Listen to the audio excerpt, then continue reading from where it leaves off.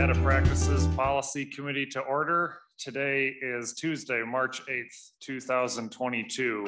And we have three bills on our agenda today. First up is Senate File 182 from Senator Rarick. So Senator Rarick, welcome to the committee and feel free to begin your testimony. Thank you, Mr. Chair, members. Senate File 182 is a continuation of some work that we did in the legislature in 2017. Quick little history, when the MNsure system rolled out and people were encouraged to go online to apply, if you qualified for MA, you were automatically enrolled in the system without being given an option. The other thing that happened is people who were 55 to 65 that were automatically enrolled in MA were not told that because of the help they were getting on their premiums and other coverages, liens were being put on their properties. A group of people, a true grassroots group of citizens discovered this and began working. And two of the folks who spearheaded that are here to testify today, and they're from my district. And then Senator Lori and I worked on this and got the legislation passed in 2017 to forgive the liens on their properties because they had never been given notification. And in the story that Mr. Rayburn will tell as well, when he asked about paying off that lien, he was told there are no provisions to pay them off. They will be collected from your estate when you die. So again, in 17, the legislature forgave those liens. The problem is all of that information still exists and sits out there today at DHS. What Senate File 182 looks to do is to remove that information from the record so that the people who have these liens over their heads do not have to fear that a future legislature or administration will try to once again institute those liens and collect those upon their deaths. So we have been trying to work with the agency as far as determining, can the names just be separated from the information? Is there a time period where we could have this specifically, whether it's in 2025, eliminate everything, or 2027? But we believe that as the bill is written right now, to separate the names from the data is doable, and would appreciate the committee's support. And with that, I would be happy to turn it over to my testifiers. Thank you, Senator Rarick. So I have Mr. Rick Rayburn and Mr. Scott Kilrude on the list to testify. I believe you're both online. Is there one of you that was planning to go first before the other? Since I'm sitting in front of the video, I guess I could go first. Okay, Mr. Rayburn, welcome to the committee. If you would please identify yourself first on the record and then feel free to begin your testimony. Welcome. Thank you, Chair and members of the committee. My name is Rick Rayburn from Finlayson, Minnesota, and I'm here in support of Bill SF 182. Just one point that it is Mr. Kilrude who tried to pay the debt off, and so he will cover that in his testimony. Okay, so then I will continue. Without this bill's passage, the estates of tens of thousands of Minnesotans will remain indefinitely compromised by the unwarranted threat of Medicaid estate recovery. Who are these people? They are grandparents, often single grandmothers, early retirees, small farmers and small business owners, frugal people with humble households. I've had encounters with many of them over these last years. They are your elderly neighbors. Those affected applied for insurance through MNsure and were, as Jason said, diverted to the Medicaid program. They signed up in good faith, believing that they would share in the benefits of reduced health insurance costs advertised by the Affordable Care Act and the MNsure application. However, these people were not informed in any way by MNsure or the Minnesota Department of Human Services that if they were 55 years old or older, they would be expected to repay upon death all Medicaid expenses provided them. This includes insurance premiums, often amounting to many thousands of dollars per year. Then why weren't these enrollees informed of the threat of recovery? that question has never been satisfactorily answered. There were certainly many provisions in place for warning prospective applicants of this threat, such as the following. In February of 2014, the Centers for Medicare and Medicaid Services sent a letter to the state Medicaid director advising that the state limit recoveries for new enrollees to only long-term support services, which would be nursing home and related. There's a Minnesota statute, 256B.04, subdivision 8, that the state should furnish information to the public regarding the plan for medical assistance of the state. There's the state Medicaid manual, which states that federal law requires all states to incorporate the following protection for Medicaid recipients into their estate recovery plan. That is, that every state should notify Medicaid recipients about the estate recovery program during their initial application for Medicaid. Had that law been obeyed, we wouldn't be here today. Then there's contract law for the definiteness of a contract, which requires that all essential terms of an agreement be agreed upon before the contract may be accepted or enforced. Also of relevance here is that the MNsure application states that information provided in an application for coverage through MNsure may be kept up to 10 years. And that's explicitly 10 years in the application, with obvious exceptions for long-term support services, which have to be kept indefinitely. This disregard for federal, state, and civil laws and recommendations implies that the Minnesota Department of Human Services had no consideration for the protection of the enrollees' assets or their long-term peace of mind.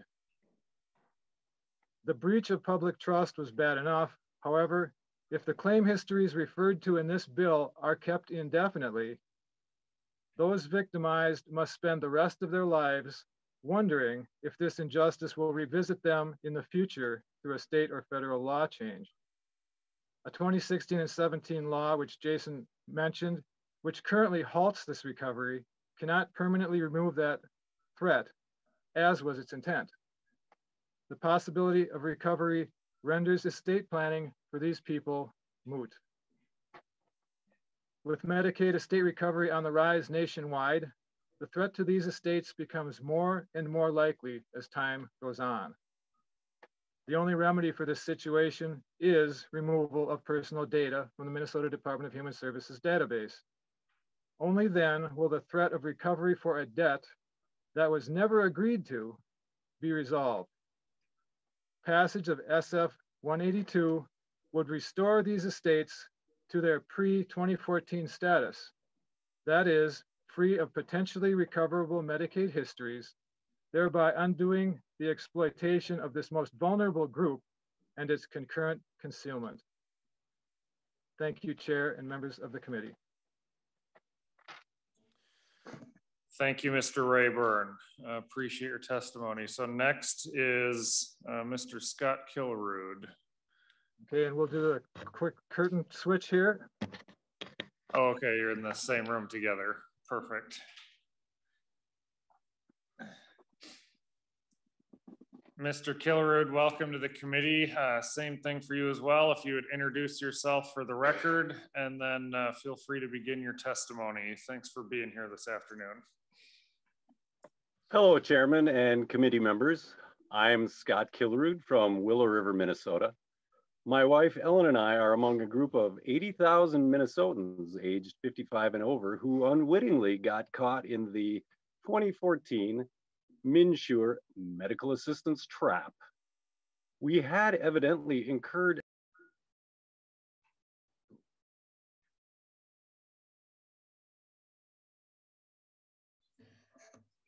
Mr. Kilrude, your screen went on mute. Are you able to unmute yourself?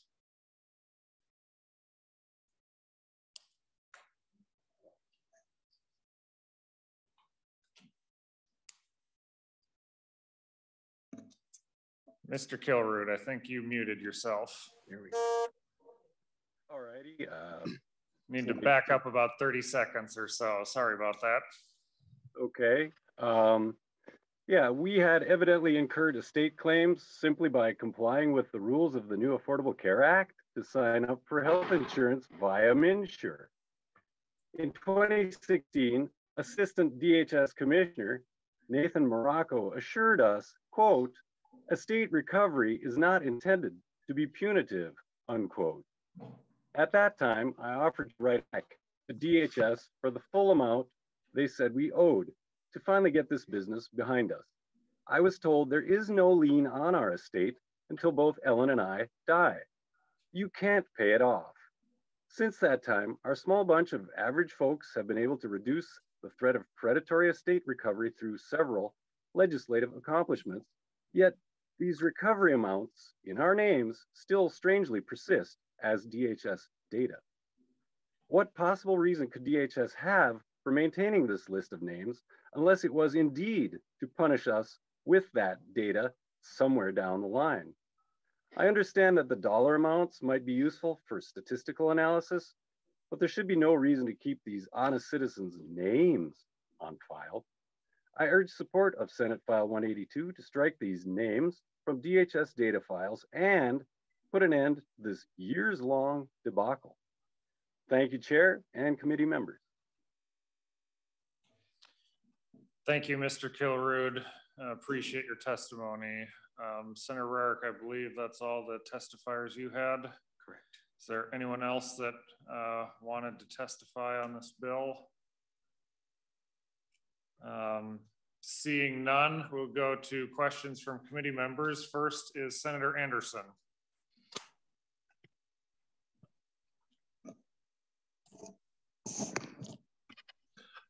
Thank you, Mr. Chair. Appreciate the opportunity. It's pressed. No.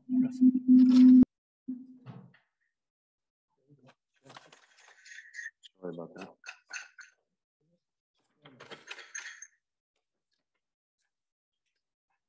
It was pressed before.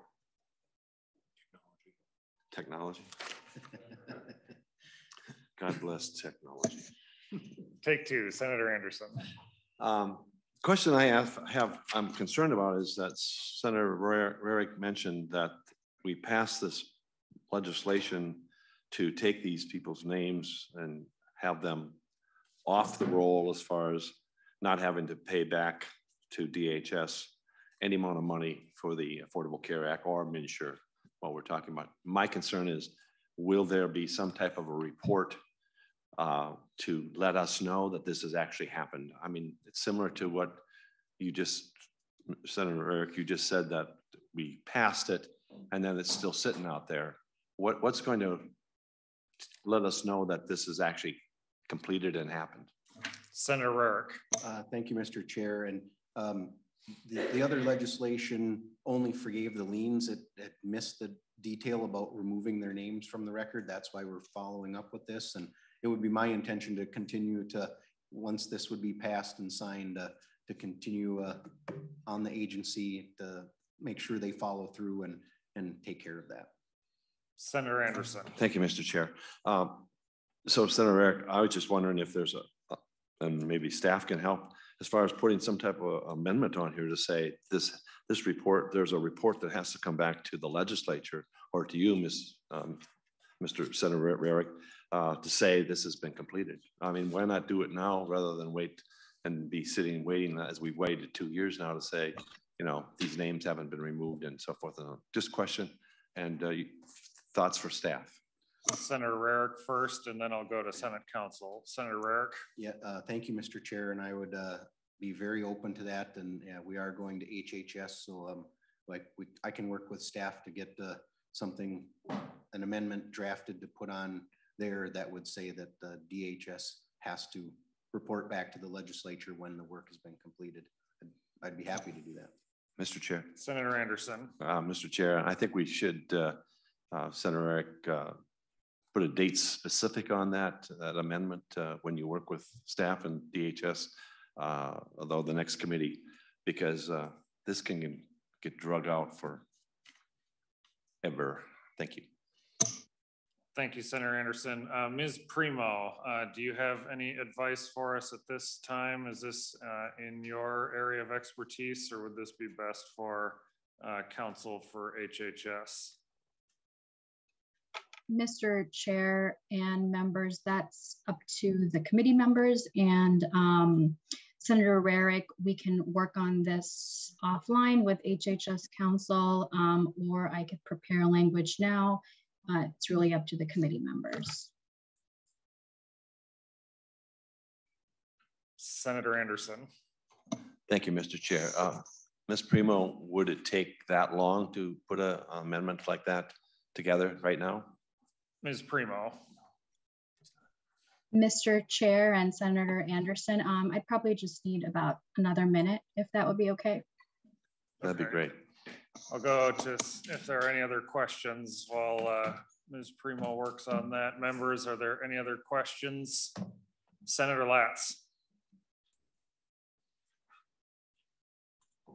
Thank you, Mr. Chairman. I wonder if we have any input from DHS on whether they think this is lawful under federal law to delete this data, and whether there are any other consequences to deleting the data that haven't been presented by the bill's proponents. We have a couple members of DHS on the Zoom screen. They indicated they would be on just in case they wanted to answer any questions. So I'd invite either of them, whoever feels prepared to answer that question, to pop up on the Zoom screen.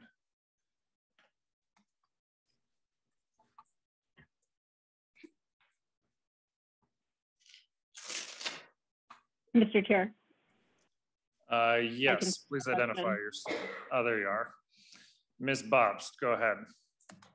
Thank you, Mr. Chair. For the record, Ann Bobst with the department. As written, we do not believe we can comply with this based on federal law. We do have federal requirements for both a timeline for data retention based on the type of data, as well as a requirement that the state Medicaid agency, which is DHS in Minnesota, maintains the records necessary for operation of the program and for the periods required by the Secretary of Health and Human Services. Additionally, a state recovery is governed both under state and federal law.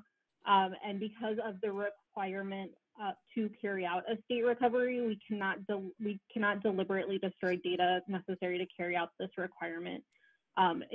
I can't say for sure if there would be any consequences, but there have been times where the federal government will look to recoup federal funds from the state if we're not in compliance with federal law. Senator Latz. Thank you, Mr. Chairman. Ms. Bobst, I'm not familiar with this area, so you may just need to educate me. On the scenarios that have been described by the testifiers, are there estate recoveries that are anticipated to happen in these cases for which data would need to be maintained? Or is this just a matter of no longer really needed data that is just residing in the DHS systems because of federal requirements? Ms. Bobst. Thank you, Mr. Chair. Senator Latz, I think I might defer to my colleague, Geneva Finn, on this question. She is a little more in the weeds on the estate recovery process than myself. I missed the name of who you're passing it to. Mr. Chair, that would be Geneva Finn. Mr. Chair, for the record, my name is Geneva Finn. I'm the manager of the Special Recovery Unit in Healthcare for the Department of Human Services. We anticipate no estate recovery for these individuals. It would be a violation of Minnesota state law. We don't have records on recoverable estates on these individuals. Within the Special Recovery Unit, the data that the department maintains is historical data on claims that have been paid and eligibility. And those are used for other purposes, not for estate recovery. Senator Latz. So it sounds like what we're dealing with here is only historical data that doesn't have any future application for purposes of the situations described by the testifiers, but is being retained in the DHS systems because federal law requires the data to be retained just because they do. If that's the case, well, I guess two things. One is, I understand people don't like data being kept on them for no apparent reason. But it sounds like as a practical matter, there isn't any real practical consequence of this data being retained, unless I'm missing something here.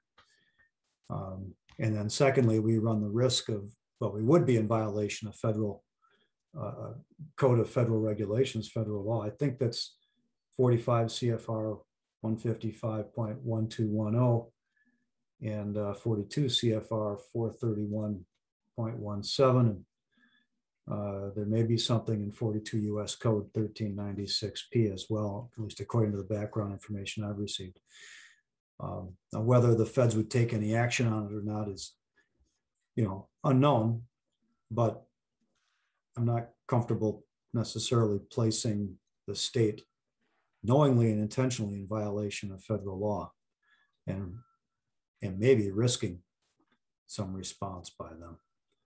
But I'd be glad to be corrected if any of what I've said is inaccurate. But if I'm understanding it correctly, the testifiers here seem to be most concerned, or as a practical matter, they're concerned about just the fact that DHS is maintaining data, because it doesn't sound like as a practical matter there's any other consequence of that data being in the system.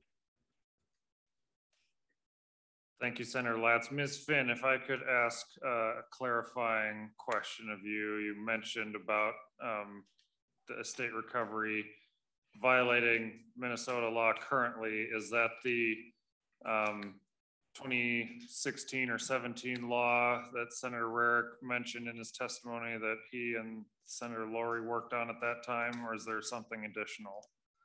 No, Mr. Chair, you are correct. So Ms. Finn, would it be true to say that if a future legislature decided to reverse that law, that would clear the way for your agency to move forward with estate planning at that time, if that hypothetically happened in the future? Mr. Chair, my agency follows the laws the legislature directs, as the legislature writes the law. So we follow the law when we removed the estate recovery for those populations. We would follow the law for individuals in the future. There are some legal complications. There would be legal complications with the legislature retroactively implementing estate recovery for those populations that would probably cause us to have some concerns and come to the legislature, particularly regarding the issue of due process and retroactive application of laws. And I'm not quite sure how the courts would, whether or not the courts would allow us to do estate recovery on those populations. Okay, that's helpful to know. Thank you. Senator Rarick, did you have a follow-up answer on this? Thank you, Mr. Chair. And I think one of the things we've been trying to get at with this legislation is, one, we have recognized that there are some records that need to be kept. This bill is asking that the names be removed from the records. We believe that the retention of the data itself can be done without the names being attached to it. But as I stated earlier too, it would be acceptable that if we were to determine that, say it's 7 years or 10 years that the data has to be retained, that there would be an assurance given that at that period of time, all the data would be destroyed. And in one of the documents that the agency had sent to Mr. Rayburn, it does state that there is an ability to destroy records by shredding paper and permanently removing electronic files. So, I mean, data, there is a point in time for sure that the data can be eliminated. And these folks in their conversations with people at the agencies have heard that the data exists and there is the potential, and it is at this point would be held indefinitely. And that is what we want to address with this legislation to make sure that does not happen. Thank you, Senator Rarick. Is there any more discussion or questions from members?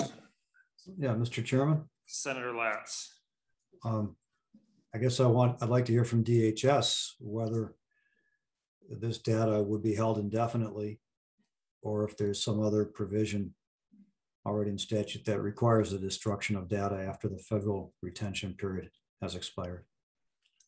Ms. Finn, do you want to take that, or should we call on one of your colleagues? Mr. Chair, I would not be prepared to answer that in a way that would give you good information.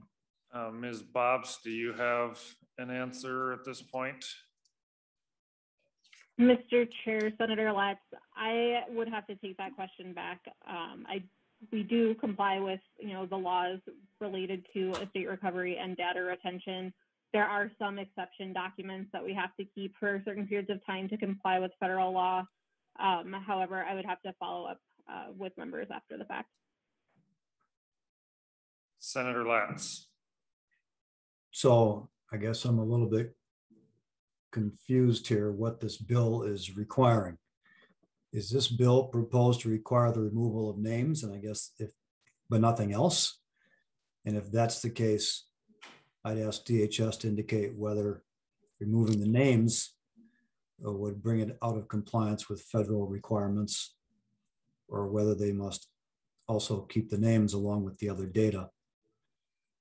So I guess that's the first question. Senator Rarick, do you want to answer to the bill's purpose first? Thank you, Mr. Chair. Yes, it is my understanding that the point of the bill as written is to remove the names from the records. And then Ms. Bobst or Ms. Finn, do you want to answer the second part of that question on federal compliance of just removing names? Ms. Bobst? Yes, thank you, Mr. Chair. Senator Latz, we do not believe that removing the names will allow us to stay in compliance with federal law. However, we do not interpret the bill as written to apply only to closed cases, and that would be problematic to delete names for cases that may remain open. Mr. Chair. Senator Westrom. Mr. Chair, the last testifier, I could make out about every other word she was saying. I wonder if she could Ms. get closer to her microphone, or if maybe she's got a bad connection. I wasn't able to clearly hear what she indicated. If she could restate that, please. Okay, Ms. Bobst, would you repeat your last answer for Senator Westrom's benefit? Yes, Mr. Chair. I hope it's for the whole committee, because I wasn't able to hear it. Maybe everybody else was, but I hope it helps other people too. So. Thank you, Ms. Bobst. Thank you, Mr. Chair. Is that better? I believe so. Yes, go ahead.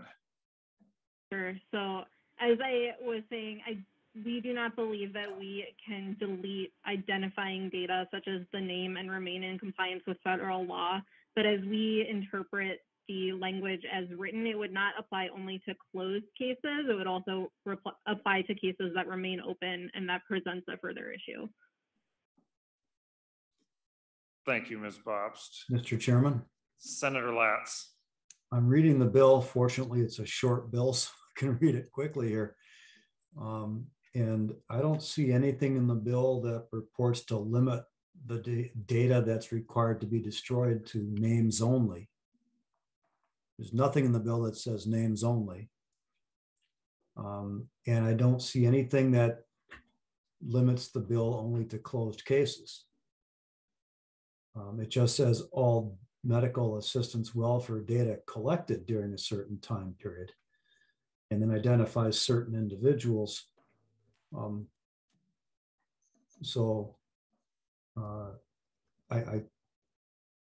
Sounds like the bill would put the state out of compliance with federal requirements, which is not really a good place to be when you're dealing with medical assistance data. The feds are pretty tough sticklers about this stuff if they do an audit.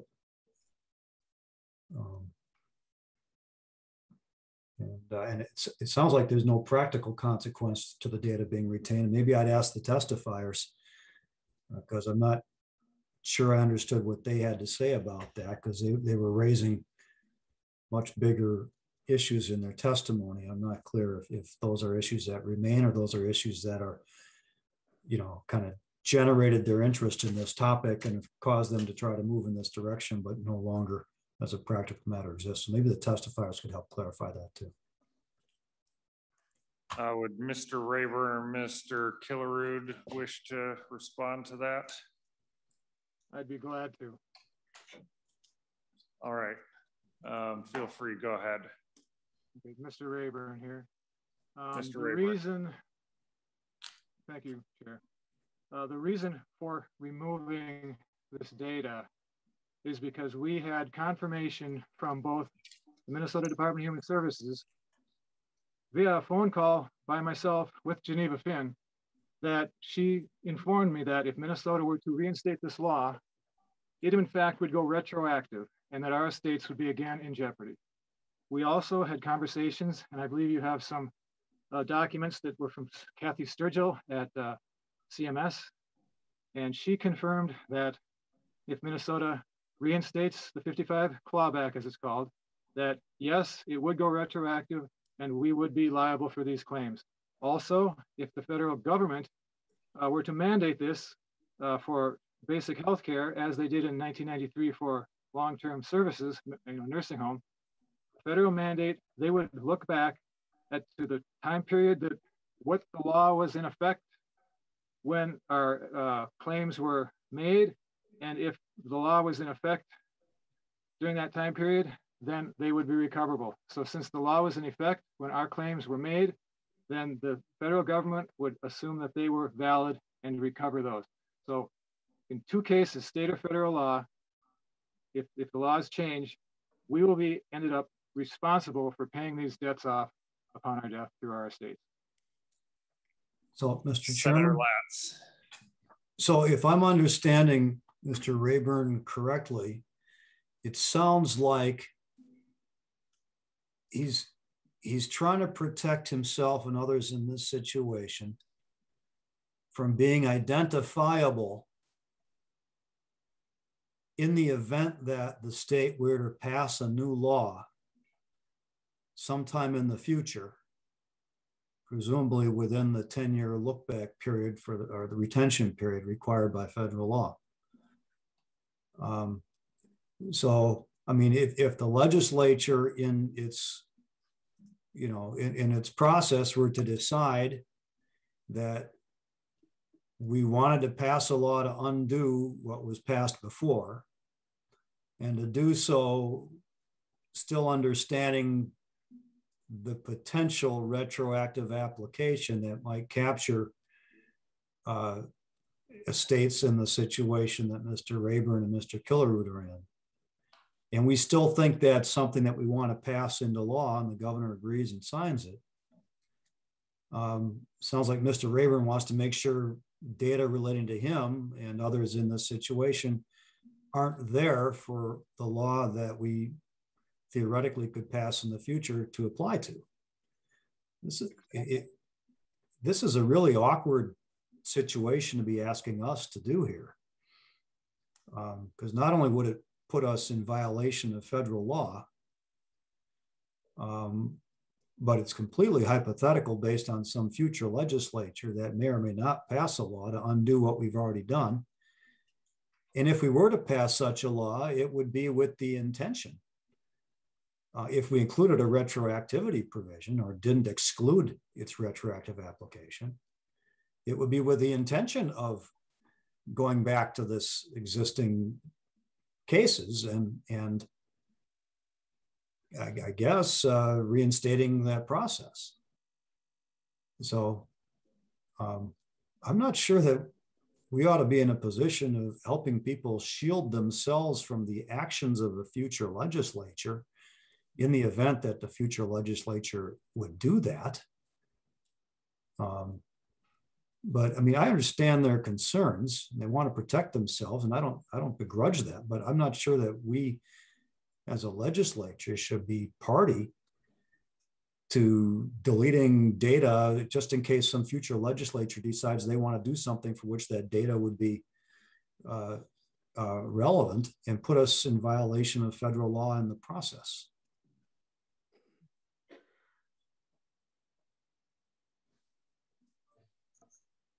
Thank you, Senator Latz. Next, Senator Johnson. Thank you, Mr. Chairman. I hope you can hear me. I'm in kind of a bad spot here, but just wanted to know, maybe from DHS, do you know, is there a way to quantify the liability that we have outstanding based on those potential claims, you know, that we forgave or weren't seeking? Ms. Bobst or Ms. Vinn, who would like to take that?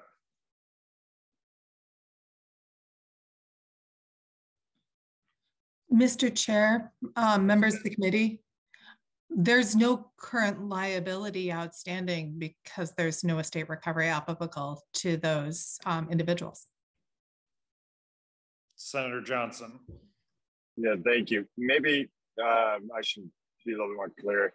Back when the law was passed, was there any sort of fiscal note at that time to say how much potential there was based on, you know, the potential liability or recovery that we may have based on that forgiveness, or, you know, the outstanding potential liability is what I'm saying, not the actual liability. Ms. Finn. There was a fiscal note attached, Mr. Chair. We don't have it with us right now, and we'd have to refer back to it and get that information to you later.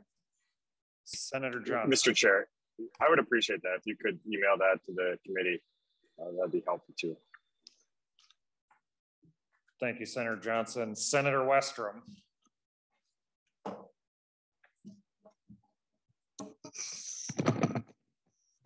Mr. Chair, I guess to one of the department witnesses first. To the issue about being out of federal compliance, I'm not convinced of your testimony, or not clear, maybe is the better way to say it, Mr. Chair. So are you emphatically 100% telling us that this bill would be contrary to federal law and cannot be done? That's maybe the basic question I've got for you. I didn't fully understand that. Ms. Bobst, I believe, was answering some of those questions. Yes, thank you, Mr. Chair and Senator Westrom. We do need to comply with federal requirements for data retention policies, and if we delete data that is still under those federal retention requirements, that would be in violation of federal law. Senator Westrom. So, Mr. Chair, to the author, Senator Rarick, in preparing and working on this bill, has that been your understanding of this bill? Is we can't go forward with it even though we've got the draft because there's a federal law strictly prohibiting this data? Can you square any of that for me? Senator Rarick. Thank you, Mr. Chair and Senator Westrom. You know, like, this is one of the things we've been trying to get at all along is there a way to separate the names only? Is there a time specific 7 years, 10 years that we could put into here to make sure this gets done? And we have never been given a clear answer to those questions to this point.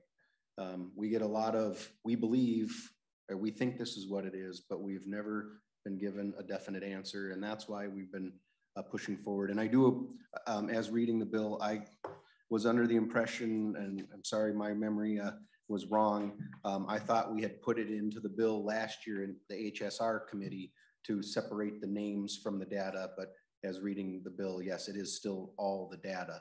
But we are open to whatever will work to give these people comfort that they're going to be protected.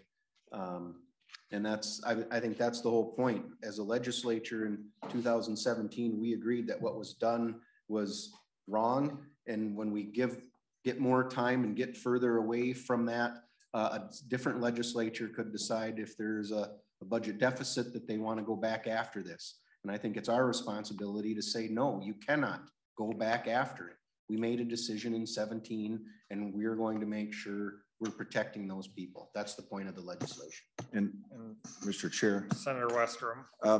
And thank you, Senator Rarick. And if there's a way to draft that amendment or have it done to what we're thinking it was, I'd be open to moving that, or somebody else on the committee might, if that's how we comply.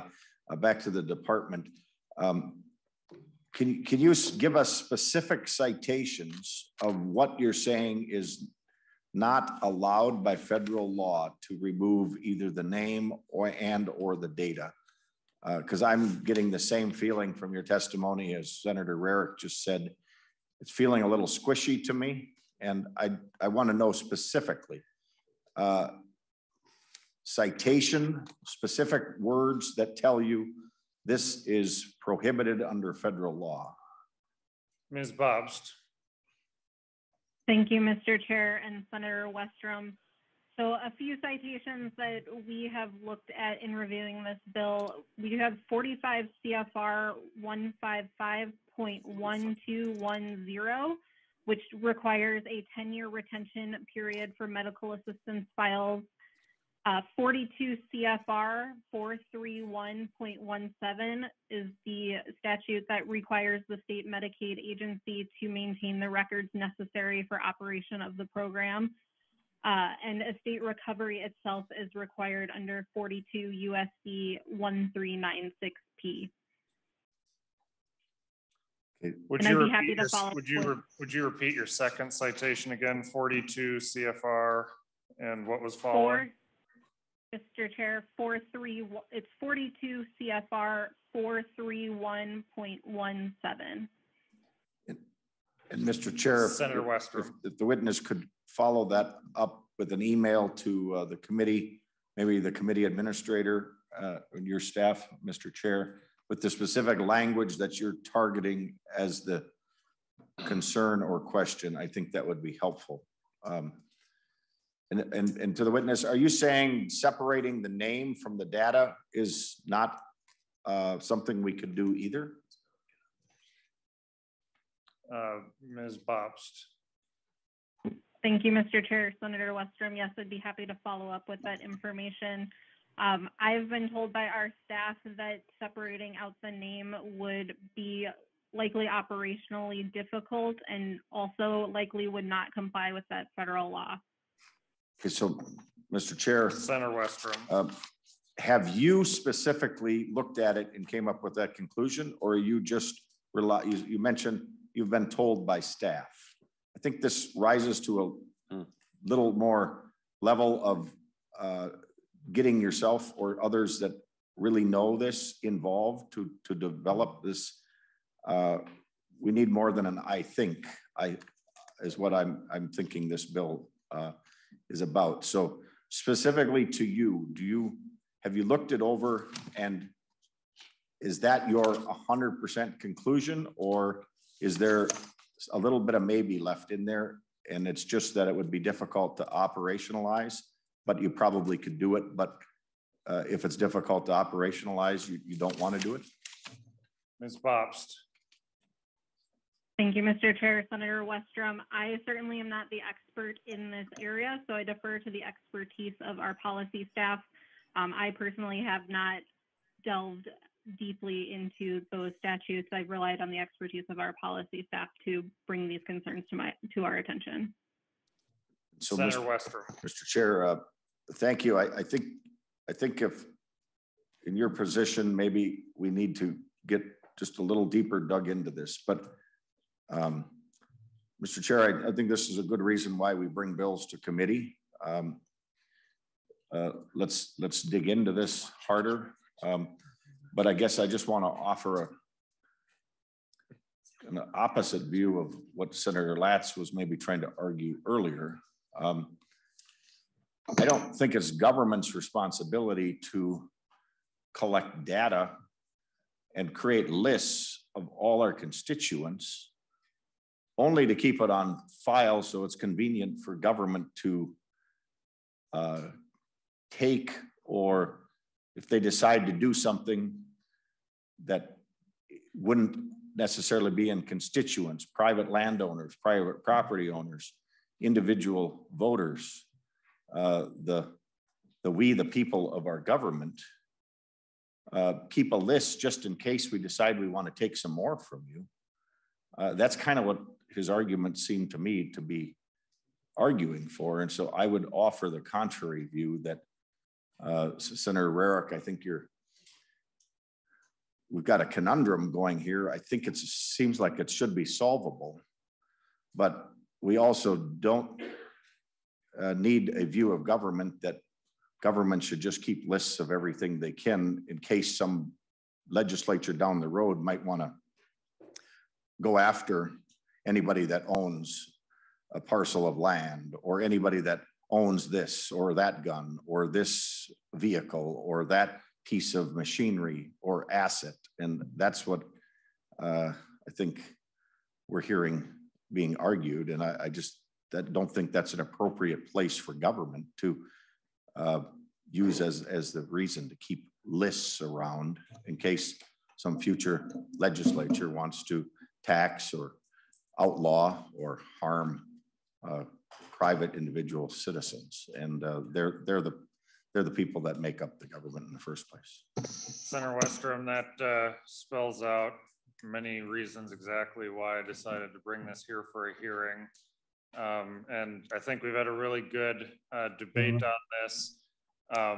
Since we have 2 more bills on the committee, here's what I'm proposing to the members. I propose to lay this bill on the table for the time being. I think we've got a potential amendment from Senator Anderson he'd like worked on. I think between me and Senator Rarick, something about maybe limiting to names and 10 years, that amendment might be worthwhile. I think we'd like to give DHS a couple of days to come for sure with their citations and their concrete authority, to your point, Senator Westrom, so that we're not going off of what ifs and I thinks, that we've got concrete information. So my proposal would be to lay this on the table till Thursday.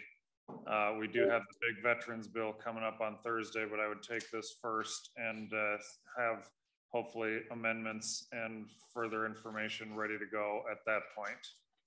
Mr. Chairman. Senator Latz. Thank you.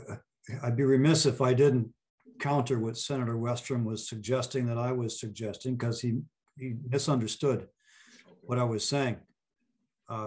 My point is that I don't think that we as a legislature can, as a practical matter or constitutionally, bind a future legislature.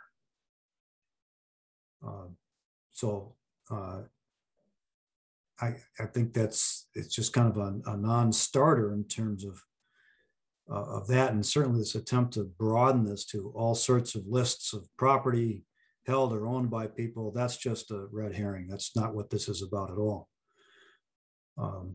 But this bill does a lot more than its proponents say they want to do. And so I think it's wise to get this additional information and see if there's appropriate restrictions that don't conflict with federal law. I think the other one thing that hasn't been determined here yet is the question of being more confident that the data, once it's no longer being retained as required by federal law, what happens with it. Having some confidence that the department will in fact delete the data that is no longer necessary to retain. So if that's the goal here, then let's just say that, let's add something that says once the data is no longer subject to the federal mandatory retention period, and the department shall, within X number of months or something like that, shall delete the data, permanently delete the data, unless the legislature, unless we want to think that, there's some other reason to hang on to the data for statistical purposes. I understand that concern. I understand the fear of people that the legislature might somewhere down the road do something they don't like or undo something they've already done that they were happy with. But I don't think it's wise from a policy standpoint to attempt to bind a future legislature in that way. And I don't think we constitutionally could do that anyway. Before I lay this on the table, last word to Senator Limmer. Thank you, Mr. Chairman. Mr. Chairman, I think it's wise to lay the bill on the table. We need a little more information before we would make any further discussion. Having said that, there's in our packets a stapled 3 or 4 pages that says SF 182 TA on the top of it. And I just wanted to know who's the author of this, because it doesn't have any depiction of who wrote it. It seems to be rather a critical analysis of federal law, a state recovery background, data retention concerns. I'd like to know who wrote it. So I'm going to have my committee administrator track down who provided that handout. Okay.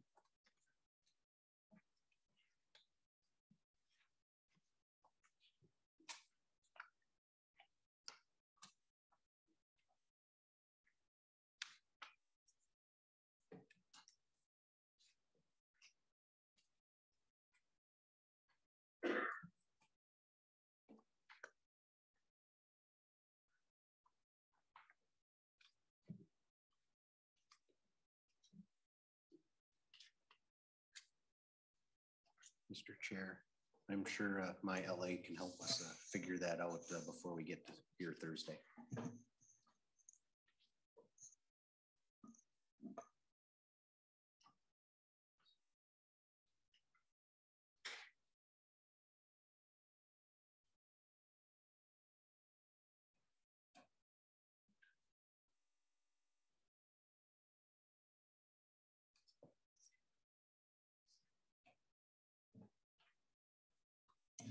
Senator Limmer, it appears to have been a handout provided to us from DHS. Okay. Thank you, Mr. Chairman. Mr. Chairman, Senator Limmer. It may behoove all of us to, whenever we have witnesses, to have them identify where or when they hand us information. It looks like a very thorough description of this subject, but it may not have all the answers we're seeking. So it's good to know where it comes from. Thank you. Agreed, Senator Limmer. Thank you. With that, members, Senate File 182 is laid on the table till Thursday. And thank you, Senator Rarick, for being here today. Thank you, Mr. Chair. We will move to Senate File 3087 from Senator Bigham.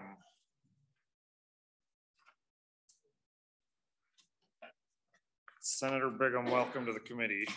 Thank you, Mr. Chair. First, thank you for hearing this bill, Senate File 3087. Appreciate the committee's time and attention today. So this bill deals with the Safe at Home program, which, as we know, is the state's address confidentiality program for people with very high safety needs. It began in 2007, and now there are approximately 40 states with an address confidentiality program. Most Safe at Home participants are victims of crime and abuse, and use the Safe at Home address allows them to go about their daily life without living in fear that the person is gonna, that they do fear is going to have access to their address. We did hear this bill last year, and so I am going in this committee, and I'm going to turn it over to Nicole Freeman with the Office of the Minnesota Secretary of State's office. Ms. Freeman, welcome to the committee. Please identify yourself for the record and then begin your testimony. Welcome. Sure. Thank you, Chair Matthews and Senator Bigham and members. My name is Nicole Freeman, and I serve as the Government Relations Director for the Office of Secretary of State. Just for reference for committee members, a few other members of our staff are on the Zoom as well. So Diana Umadan, the Safe at Home Director, is on, as well as Deputy Secretary of State Julie Struther, so they can help answer any questions that you might have too.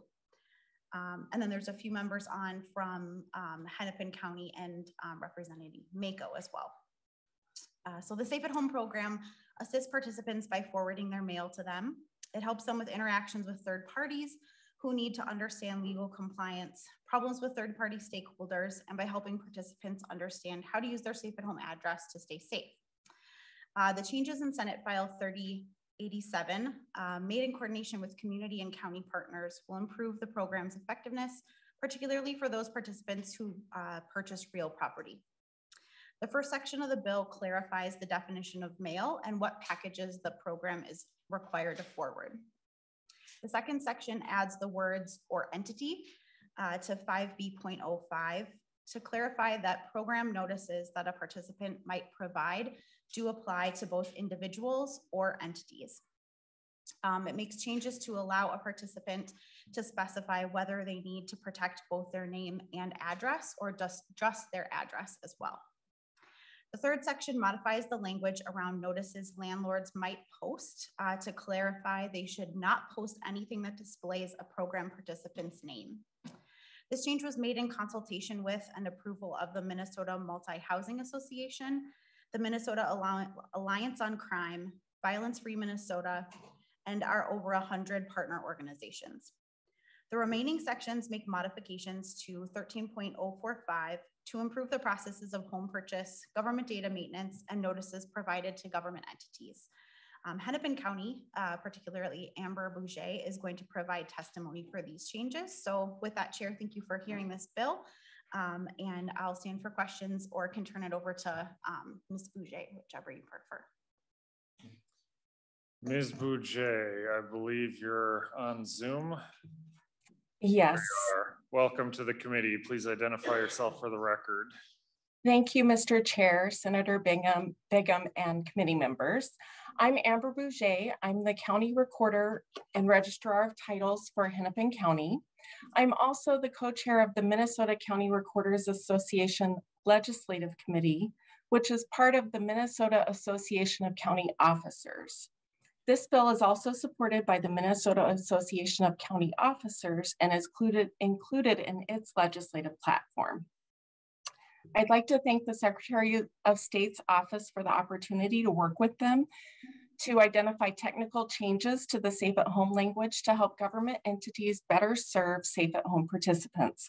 I'd also like to thank Senator Bigham and Senator Franzen for authoring this bill. I will begin with a brief description of the Safe at Home General Notice. The theme of this bill as it relates to the Safe at Home General Notice is tailoring the protection afforded to the Safe at Home General Notice participant, and it does this in 3 ways. First, it allows the Secretary of State's office to create a form to collect the information local governments need to accurately identify and protect Safe at Home General Notice participants. For example, if we have a Safe at Home General Notice participant with a common name, such as Charles Johnson, we may not be able to identify the records that need protecting without additional identifying information, like a date of birth. Second, it requires the Safe at Home General Notice participant to specify the location data to be protected. And third, it creates a default that the participant's location will be protected, but not the identity of the participant unless specifically requested by the participant. For these last 2 items, it is sometimes not feasible to protect a name or work location in county records.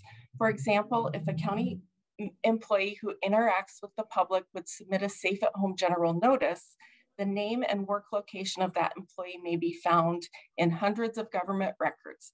At the same time, we understand that participants most desire to protect a specific location for safety purposes. This bill clarifies that protection of specified location only will be the default unless otherwise requested. I will now briefly cover the changes applicable to the real property notice. A real property notice applies prospectively to real property records. These records are often public and important to commerce. It protects the Safe at Home participant's identity in connection with a specific property. The proposed changes to the real property notice portions of the statute clarify that the real property notice is not just notice to the county recorder, but also applies to all real property records held by a government entity, such as assessment and taxation records. The amendments clarify that the real property notice, instead of the general notice, applies to real property data outside of the county recorder's office. This includes data about real property held by other government entities, such as a city holding assessment or permit data. In all cases, the real property notice applies prospectively to new data created. These changes also provide for more effective government. The specific changes include changing the definition of real property records to now include data on assessments, data on real property or personal property taxation, and other data on real property. The next changes replace the reference to county recorder with government entity. This is to make it clear that the real property notice provisions apply to a government entity who maintains real property records. There are also some minor administrative changes with respect to the information in the notice, as well as a notification of termination. The final change is allowing sharing of information between government entities for assessment and taxation purposes. Thank you for your time and the opportunity to testify this afternoon. Thank you. Any questions from any of our committee members? Senator Westrom. Mr. Chair, I guess I'm also interested in any unintended consequences of this bill. Looks like we're trying to just tune up a few areas, but what are the downfalls or the unintended consequence? Maybe to the Secretary of State representative. Then I have a follow-up. Ms. Freeman. Sure, thank you, Mr. Chair and Senator Westrom. I will give a crack at the answer and then open it up for Diana Umadan to follow up if I missed anything. You are correct in saying that most of these changes are technical in nature. This bill has been around in a very similar form since 2020, and so we've and work on that began on this bill began before that time, and so we've had several years to really meet with partners and fine tune exactly what technical changes would be needed to shore this up. So I think that as Senator Bigham stated, the program's been around since 2007. So this is a sort of an ongoing process as we are finding, little things that could be changed. So I don't know of any pitfalls that have been identified, as I think we have identified pitfalls with previous versions of the bill as we're working on it and have worked through those to get some clean language. But if Diana or Julie, you have any other comments, feel free to chime in. Ms. Freeman, do you have, can you recall for us maybe the one or two biggest pitfalls we identified previously that you think this version has fixed from before? So I think that what the bill is fixing are some of the pitfalls that have been identified, frankly. There's the data can get, as Ms. Bouget testified to, the data with employees as well as members of the public that are receiving county or other government services can get a little bit tricky. And so this puts more flexibility in the hands of the participant to tell us what data they want to be kept private to protect their safety. So I think that's what we're okay. And Senator Bigham. Yeah, and Mr. Chair, to that question, I think not fixing this has an unintended consequence because a lot of law enforcement are in this program for obvious reasons. They don't want their personal address and information disseminated and known. And so in Minnesota, we have a lot of Andersons and Johnsons and Larsons, And you want to make sure that that person is the accurate person they're said, you know, to be protecting. So I think that reason is a large reason to make sure that it's not only for law enforcement, but victims of domestic abuse, that we're protecting their information as the best we can. And these technical fixes allow for that. Senator Westrom, are there a lot of Westrums in this state? Believe it or not, Mr. Chair, there's quite a few. And while you asked, I'll give you just a little more history. It was Swenson, was what I was told when I was young by my dad, but reminded by a great aunt, or actually at a recent funeral this past winter, that our forefathers, when they came over, Westrom was Swenson, but Westrom means by the West Brook in Norway. And that's, the name was changed. I keep being asked from people in Albert Lee if I'm related to them. There's Westroms down there. Up in Clearbrook, there was a George Westrom professional baseball player. So when I went to college, I could pretend I was related to him, although he was UM. But I digress, Mr. Chair. Thank you for asking. Anyways, Mr. Chair, to the Secretary of State or Senator Bigham, it seems like a maybe rational bill to be moving forward with, but I guess I'm not comfortable with us without great scrutiny, just being sure what we're making private.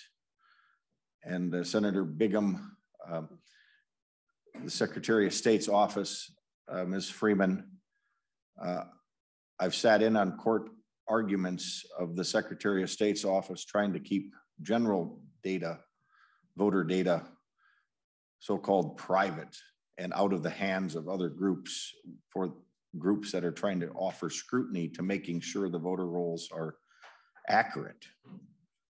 And so while the intention of making stuff private is laudable in a narrow, limited way, it seems to me that there's concerns I have that maybe the Secretary of State's office is trying to use the statute to hide behind in other cases.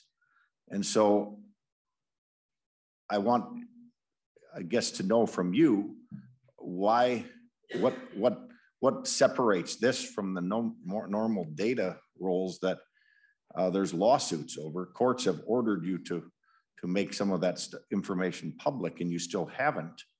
And so what separates this bill from general data? And I've got concerns when we keep making it all private and nobody can verify what's going on.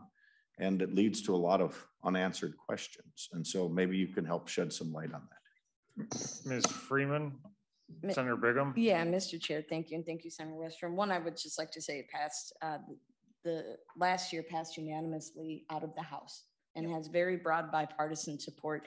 And it's because the information it's protecting is for domestic victims of domestic abuse and members of law enforcement that are enrolled in the program. So that's the data we're trying to protect and have the most accurate, and these technical changes allow for that. But if Ms. Freeman wants to add on to that or whatever, feel free. Ms. Freeman. Sure. Thank you, Chair Matthews, Senator Westrom. Just to clarify, these changes only apply to participants in the Safe at Home program and data relating to them. The program does include protecting voters who are participants in the Safe at Home program. It does include protecting their address as part of the program. But I think the data that you might be speaking about is in a different database and isn't brought up in this bill. The sections of law that we're editing are particular to the Safe at Home program and data relating to those Safe at Home participants. Senator Westrom. So, Mr. Chair, thank you, Ms. Freeman, for that answer.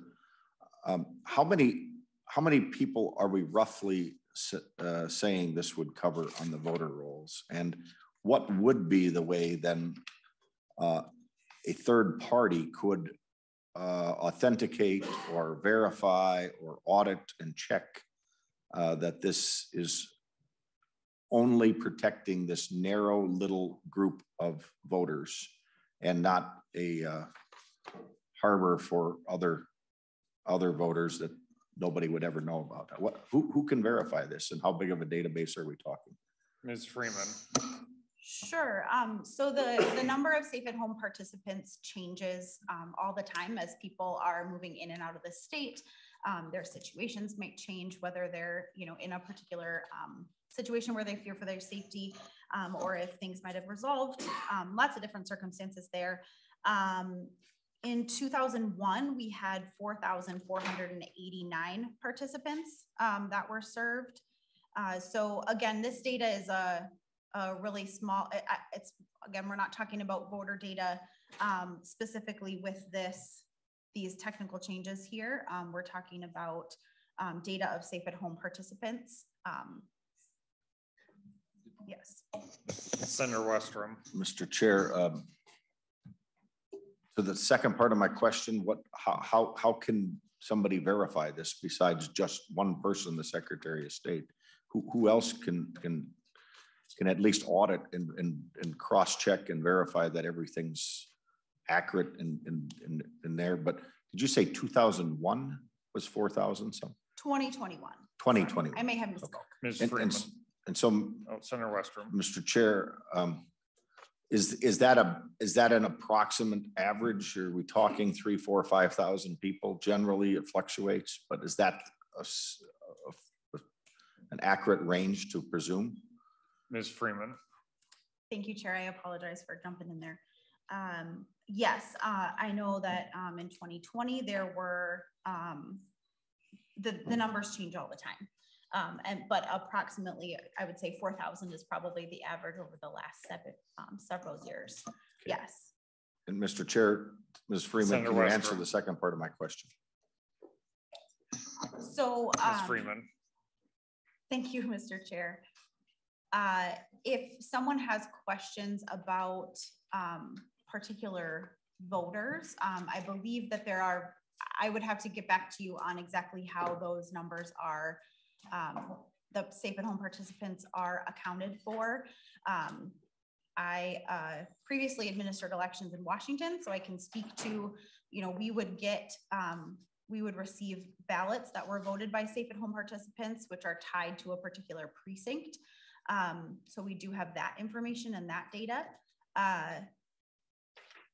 on a precinct level where these safe at home participants live. I know as a program, as someone enters the program, maybe Diana could chime in a little bit on this too. In order for a program participant to enter the program, there's identity verification and other steps in the process. And so I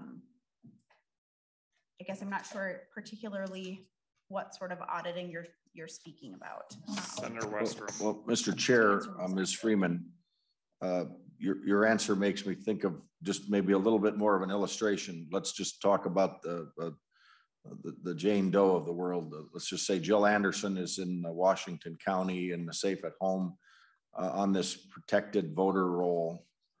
Walk us through how the election judges in Cottage Grove or wherever she lives are going to know that she's a legitimate voter on the voter roll, but you need to be quiet about her information so nobody knows who or where she lives. And so if you could walk through that, it would be helpful so we actually understand how this is going to interplay. But I guess to explain my prior question a little more, let's just say you've made a mistake or decided snow skiing is more important, and somebody just in your office hasn't gotten to cleaning up this roll, and 2,000 of those 4,000 people are old, safe at home voters that either don't exist anymore, have moved out of the state, passed on, or don't legitimately belong on this database, but who else can find that out to scrub or challenge your decision as a Secretary of State's office to protect or hide this data from anybody else? Who would be a third party that could audit a check and balance that could say, no, this is old information. It should have been off the protected list 2 years ago? Ms. Freeman. Sure. I'm actually going to turn it over to Deputy Secretary of State, Julie Strother. Ms. Strother, I believe you're online. I am, Mr. Chair. Julie Strother, Deputy Secretary of State with the Office of the Minnesota Secretary of State. Diana Humanon, our Program Director, is here as well. Anyone enrolling in the Safe at Home program is required to register to vote through the Safe at Home program, and our director then remove their information from the public voter roll. So no one shows up in the polling place in the program to vote in person. They all vote absentee through the program. As it relates to auditing, our staff does do a report and a check after every election to make sure that anyone who voted through the program did not vote in the polling place on election day. And further, as it relates to auditing, I would just note that the office has been audited by the legislative auditor. As part of our financial audit, they also did a data practices audit of the Safe at Home program, and we can get you the information on that audit if you'd like as well. Senator Westrom. And Mr. Chair, to the testifier, so is that the only people that would check and cross-check the list, or anybody else that can look at it? It doesn't sound like there's anybody outside of your office that could check it or get privileged access to verify. Is that correct? Ms. Strother, do you want that one, or Senator Bigham? Well, Mr. Chair, Senator Westrom, the Office of Legislative Auditor is outside of the Secretary of State's office. Ms. Strother, do you have any additional answer? Mr. Chair, no, I would say the Office of the Legislative Auditor has had access to the program. Our staff is required by law to do that check post-election, and then the only other law enforcement can have access to certain program participant information through the BCA's 24-hour on-call procedure as well. But voting information in particular, there's a requirement in state law to review voter records after every election. And then again, we have been examined by the legislative auditor. Senator Westrom. So Mr. Chair, and Senator Bigham, the legislative auditor is a spot check. I don't believe, and maybe the testifier can clarify this, is the legislative auditor automatically cross-checking or double-checking after every election that you've scrubbed the rolls, or is that a spot check? My understanding is they would do a audit here and there, but they would not be the ones in charge of double checking that it's done. But can you clarify that? Who is that? I missed Senator Westrom. Who is that? To the testifier, Jody, I forget her last name. Ms. Strother, Julie Strother. Julie. Mr. Chair, Senator, it is a spot check from the legislative auditor whenever we are up for our regular audit. It's part of their data practices. Additional component of the financial audit, they've looked at the Safe at Home program. I will note that this bill doesn't actually make any new data private, and it actually makes some data more shareable as opposed to more protected for the reasons that the previous testifier stated. And it doesn't change anything about the current procedures around voting through the Safe at Home program. I hope that is helpful. Senator Westrom. Mr. Chair,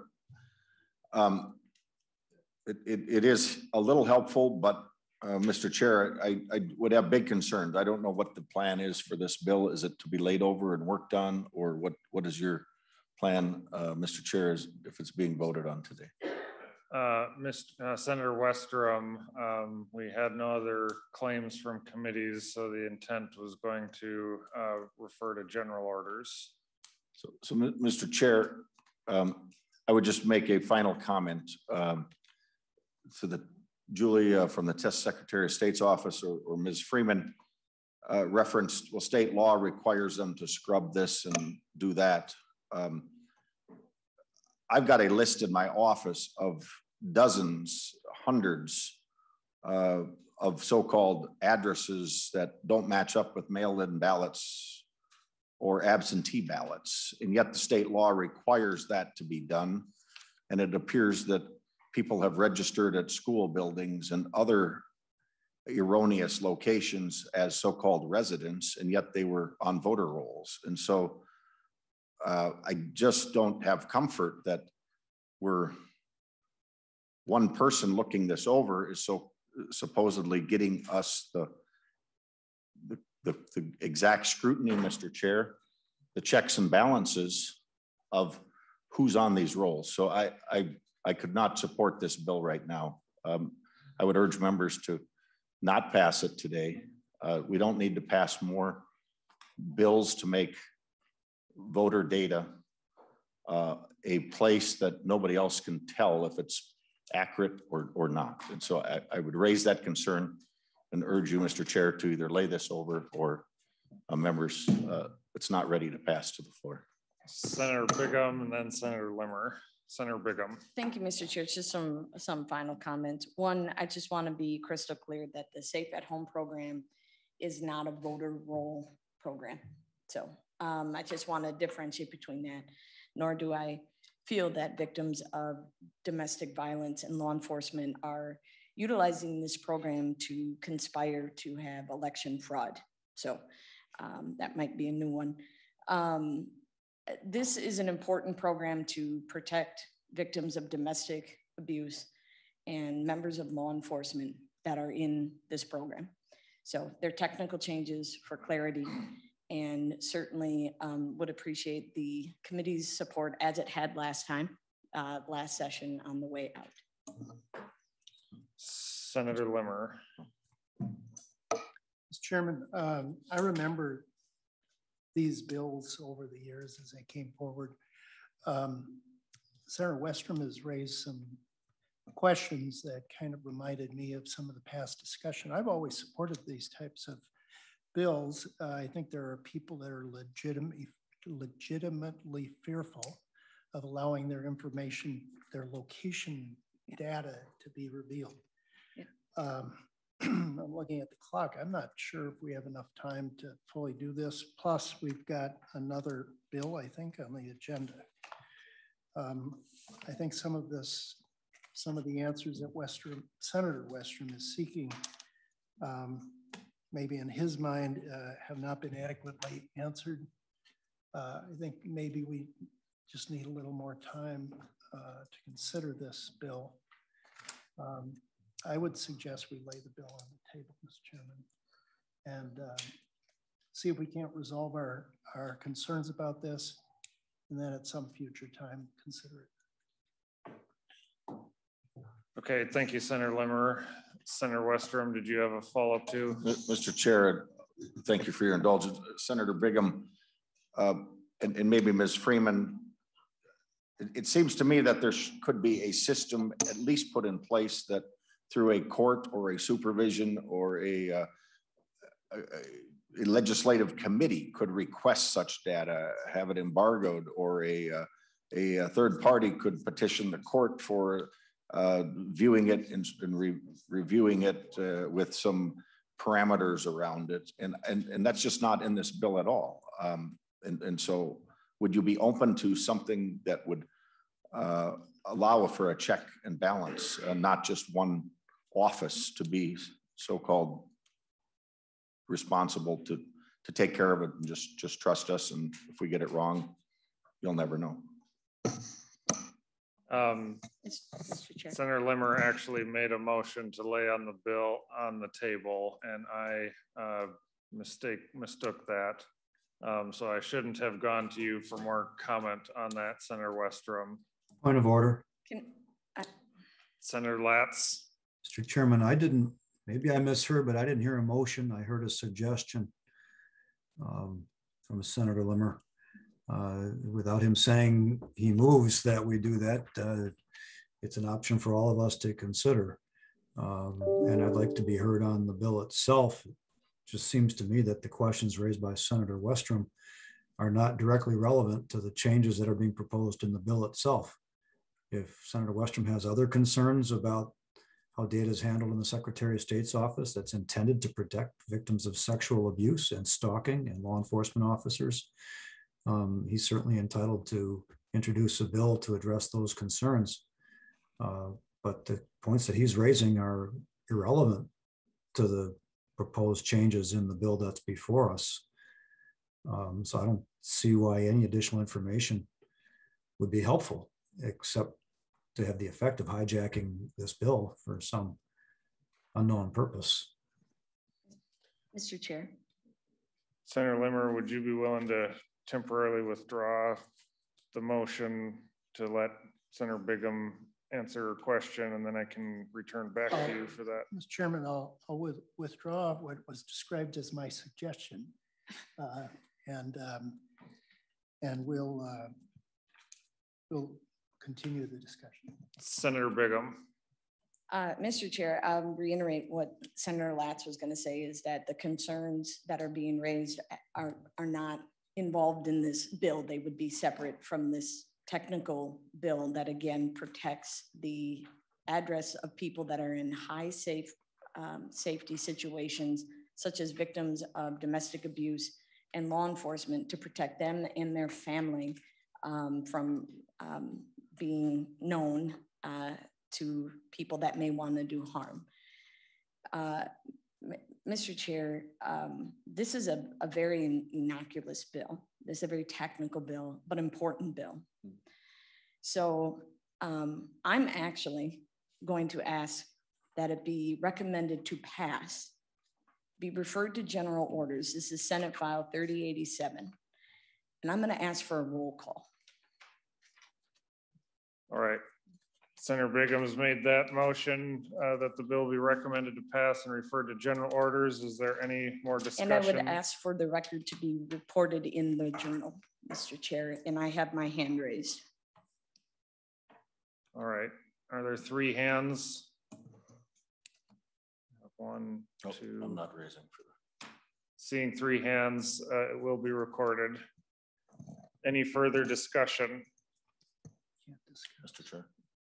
Senator Westrom. Mr. Chair, motion to lay it on the table would be a higher priority, and so I would move that, Mr. Chair. Senator Westrom moves to lay the bill on the table. All those in favor of roll that? Call, rolls for a roll call and be recorded in the journal.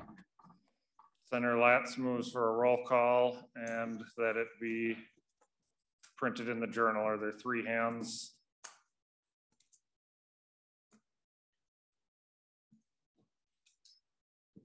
Seeing three hands, there will be a roll call.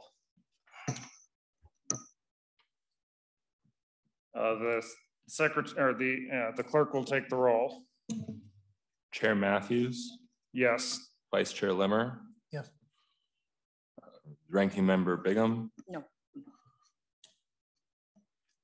Senator Anderson. Yes. Senator Westrom. Sorry. Yes. Senator Johnson. Yes. Senator Carlson. No.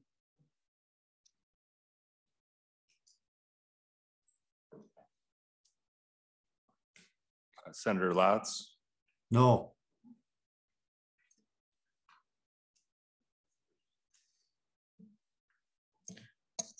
All right, the bill is laid on the table and I can't promise to put it on Thursday, Senator Bigham, but we'll revisit it for as soon as we can. And if the Secretary of State's office can help reach out to some of our members in the meantime, I think that would be helpful. Appreciate that. Mr. Chair. Senator Anderson. Mr. Chair, Senator Bigham, you mentioned law enforcement concern about that. If you have law enforcement that would come forward to testify, that would be great. Mr. Chair? Senator Bigham. As a matter of fact, MPPOA supported it last time and made a personal call to the chair of state government finance. So thank you. Thank you, Senator Bigham. Mr. Chairman? Senator Latz. Any chance we can get the list that Senator Westrom is retaining in his office of registered, supposedly registered voters, so that we can audit it for its validity for the purpose for which he's offering the information? Thank you, Senator Latz. We're going to move on to the final bill on our agenda. Senator Ruud, thank you for your patience. We have Senate File 3063. Thank you, Mr. Chair. I believe there's an amendment.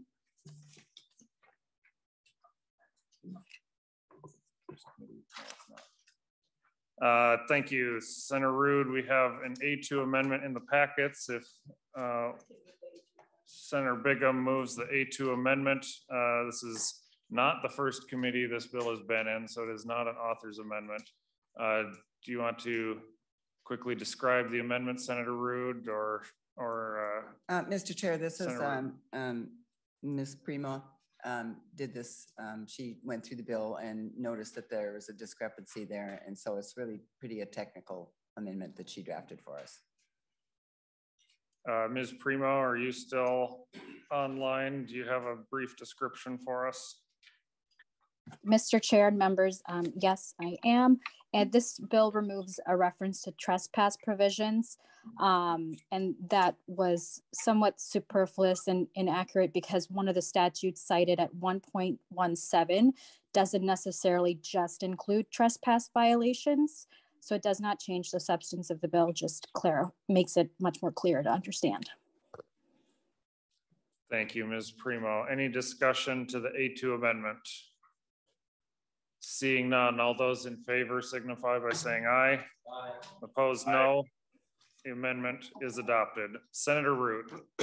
Thank you, Mr. Chair. And with me today, I have three testifiers that are just here. I think they're online, and they just are here to answer questions today. So this can be relatively easy. So I know you all know an incredible economic impact that snowmobiling has to the state of Minnesota. Hundreds and hundreds of thousands of dollars. If you came to my district last weekend, you would see that it was like an anthill full of snowmobilers, and the motels are full and the restaurants are full, and it's such an economic driver. Our snowmobile clubs have done a phenomenal job. You know that it's an all volunteer system throughout the state of Minnesota. And the DNR and the local government units of government, they have spent countless hours on educating snowmobiling and signage and public service announcements to stay on the trails. And for the most part, we have great folks that come up to our areas and snowmobile, but there's a few bad actors in the group, and they make it increasingly hard for us. We have private landowners that are kind enough to allow the snowmobile trails to go through their properties. And the trespass has become quite an issue in the area. And so the snowmobiles and the DNR and the local units of government have come to us to ask us to increase the fines on the trespass. You know, that big open field that looks wonderful to make your trail over, to track over, and it's so inviting, but that could be a farmer's winter wheat field. And then you trespass, and the farmer is not very likely to have us come there again. And so the trail system is broken easily. So they've come before us to ask with our help to increase the penalties, hoping that that will help stop the trespassing. And with that, it's a pretty simple ask. Thank you, Senator Ruud. Is there any discussion on the bill? Senator Westrom. Mr. Chair, just Senator Ruud, what are we going from and to? It looks like $100, $500, and $1,000. What are we at now? It wasn't clear to me. Senator Ruud. For fines. I believe it about triples the fines. Senator Westrom, it looks like it's removing 100, 200, and 500 and inserting 250, 500, and 1,000. Okay. Senator Westrom. Mr. Chair, I guess maybe to one of the testifiers, you said they'd be here to answer questions. A few weeks ago, I was out with my son and a friend of his in class and his dad, and we were doing a trail ride, and the trip took a little longer because the trail wasn't fully clear because there'd been some snow on the drifts, and the gentleman who was leading, who's done a lot of riding, got going down a driveway that looked like a trail until we got a half mile or mile down the road. And then he realized the tracks he was following was somebody else's tracks, and it was off the trail. And so I know how easy this can be to happen. And I guess I would just be a little cautious for us to put situations like that into trespass, and then a $250 fine, but maybe somebody address that that's here to testify. Seems like a pretty big jump. Who would like to take, I see Mr. Doug Franzen online raised his hand. Mr. Franzen. Mr. Chair, I don't understand why you wouldn't go to Senator Ruud to answer the question on her own bill. I'm fairly certain she's perfectly capable of answering her own question. Senator Ruud, do you have a response? Mr. Chair, I'm first? Senator Westrom. Yes, I've been snowmobiling since 1972, so you probably wouldn't like to snowmobile on the sleds that I rode at that time.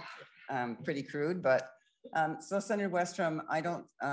This is for trespass, and when you trespass, you really mean to trespass. And I don't think there's a CO out there that would, if you accidentally went on a path that you didn't realize, that wouldn't talk to you about staying on the trail and where you were supposed to go. And there's certainly all sorts of trail maps out there that are really marked. And so I think that that's an issue that we don't see happen very often. Some people do, you could go down a driveway, but I'm sure that when you realize that you had made a mistake, you would turn around. And you know, we have our COs that are, I think, certainly capable of making those types of decisions. Mr. Franzen, do you have additional answer to provide? Very good. That's what I was Mr. asking Chairman, for, Mr. member. Yeah. The please introduce yourself for the record and then proceed.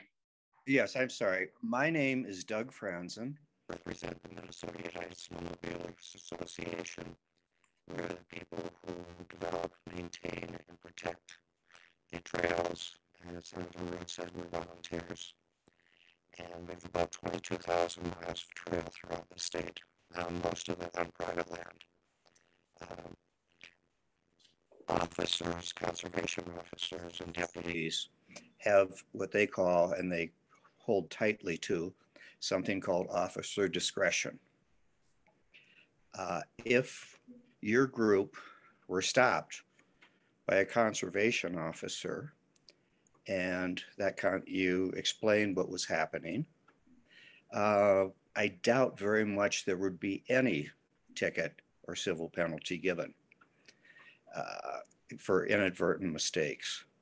What we're looking at is, as Senator Ruud said, those bad apples, who the current law is inadequate to deter. To ruin someone's winter wheat, intentional or not, you know, if they have a fun time, they'll pay $100. But we have found the current penalties for bad actors to be insufficient. And in fact, a lot of our people and a number of senators have suggested that we are too modest in the increase. I hope that's responsive to your question, Senator Wenstrom. Senator Westrom. Mr. Chair, that's helpful. Mr. Franzen, just maybe you could point me to the language, or Senator Ruud, that would give that officer the first warning. It doesn't look to me like it would be a warning. It would be discretion. You could get the fine, though. In the situation I laid out, I mean, that's a real life example 4 weeks ago. Certainly that's what happened. We turned around, the leader did, and said, I got off trail because it's a little hard to tell where this trail goes. And he was looking at his map multiple times. But I was trespassing. So Mr. Franzen, is that trespassing exempt, a mistake? Or do we have sufficient language in there that it has to be intentional or repeated? Because I think that's a different scenario than if somebody's makes a mistake, is still trespassing, but corrects it or is taking actions to correct it. I don't see that in the language, but maybe you can point me to it. Mr. Chair, Senator Westrom. Senator Ruud. Mr. Chair and Senator Westrom, I think you see on line 2.2, the peace officer may issue a citation. It does not say he must issue a citation. And so while we don't specifically talk about officer discretion, I think that the only time you see on 2.10, if there is damage to property, then he must send a written explanation of the extent. So I think we do give discretion by saying may on line 2.2. So Senator Westrom. Mr. Chair, Senator Ruud, but it doesn't get to the intent of the trespasser. And so would you be open to language that says something about the trespasser's intent? If they've done it repeatedly, it's one thing, but if you're there and you happen to be caught in the circumstance that you either haven't corrected it or haven't learned yet or figured it out, I'd be concerned about that. And so I wonder if we could work on some language that would at least clarify. So a first offense, if the intent wasn't, didn't know or should have, I mean, there's language in law a lot of times that says knew or should have known or intended or other words like that that are commonly used to help establish what was going on, because I think that would be a better balance if you're open to that. Well, Senator, Mr. Chair. Senator Ruud, I can go to answer. I also have a note that Senate Council is happy to explain some statutes too. Thank you, Senator. Mr. Chair, that would be fine. Ms. Primo. Mr. Chair and members, the statutes that are referenced are all statutes in current law. So there's no new type of violation. It's really about giving the conservation officers the authority to issue a civil citation, but the underlying conduct is already prohibited. Some of them are misdemeanors. I think some of them are petties. I don't have all the statutes in front of me, unfortunately. Anything to add to that, Senator Ruud? No, I think the bill is very clear in its intent. We also online have a member from the DNR, Mr. Gorecki, who raised his hand. Would you like to answer this question? Please introduce yourself for the record. Good afternoon, Mr. Chair, committee members. Thank you. I appreciate it. My name is Captain Robert Gorecki. I'm the Northeast Regional Enforcement Manager for the Department of Natural Resources. And just to clarify Senator Westrom's comments or concerns, the burden of proof still belongs to the state of Minnesota to prove guilt. If you go to Minnesota statute 97A.315, the person has to knowingly disregard property, prohibited trespassing signs, or be notified personally by the landowner or lessee not to trespass. Otherwise, of course, there's the agricultural land trespass as well. So that is what it gets to, like Senator Ruud explained. The discretion still is with the officer. We would, of course, take the totality of the circumstances of the incident into consideration. And again, the burden of proof is still on the department and the state of Minnesota to prove guilt, whether it's a civil or a criminal trespass citation. So it doesn't change any of the trespass wording or laws or the knowing or not knowing. It's just an enhanced civil penalty, which ultimately gives all law enforcement officers just some additional tools to work for making sure that the public is safe and property owners' property rights are protected and honored, like Senator Ruud has explained. Senator Westrom, does that answer your question? It is helpful, Mr. Chair, to the officer. So am I hearing your testimony correct that a property that is, although you're being trespassing, if it's not marked or if you have not been warned by the owner, you're saying then there's not a legal trespass such that you couldn't issue a citation. Did I understand you correctly? So before I go to Officer Gurecki, we have blown way over time and we're gonna hit a hard stop here in just a few minutes because we have another committee time slot coming. I was hoping to pass at least one bill out today. I will go 3 for 3 if that's what it's gonna require, but I want members to keep that in mind. We're gonna have to hit a hard stop in about 4 more minutes. So Officer Gurecki, if you could answer, please. Mr. Chair, Senator Westrom, thank you. The definition of trespass has not changed. So again, they have to knowingly trespass, pass no trespassing signs as legally marked, or be told by the landowner to leave, or under the agricultural trespass, if you are on an agricultural field or other property that is worked for crops or for livestock, that does not need to be posted. So the definitions of trespassing have not changed, and under this Senate bill will not change, just the enhanced penalties for civil penalties. Senator Western, is that satisfactory? Last question, Mr. Chair. Senator Mr. Western. Franson talked about the damages of driving across winter wheat. Mr. Franson,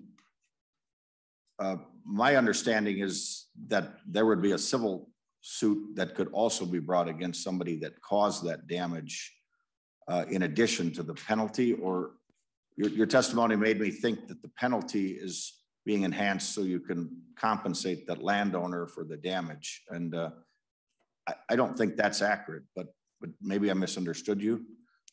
My understanding is that the fine will be there, plus the landowner could go after somebody private for civil damages if they've wrecked their winter wheat or other crops. But can you help clarify that? Mr. Franzen, quickly, please. Yes, Mr. Chairman, Senator Westrom, you are correct. There is a separate right of the landowner to recover. If there were not, the landowner would suffer damage in the tens of thousands of dollars in some cases, and $100 or $200 civil penalty would not make him whole. But if the state can prove a trespass, that the landowner is entitled to damages. But again, the landowner has to prove up those damages.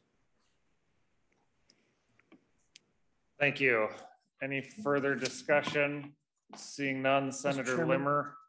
Mr. Chairman, I move that Senate File 3063 as amended be recommended to pass and move to the Senate floor. Thank you, Senator Limmer. Hearing no further discussion, all in favor of that motion, please say aye. Aye. Aye. Aye. Opposed, say no. Motion prevails. The bill is passed. Thank you, members. This committee stands adjourned. Thank you, Mr. Chair and members.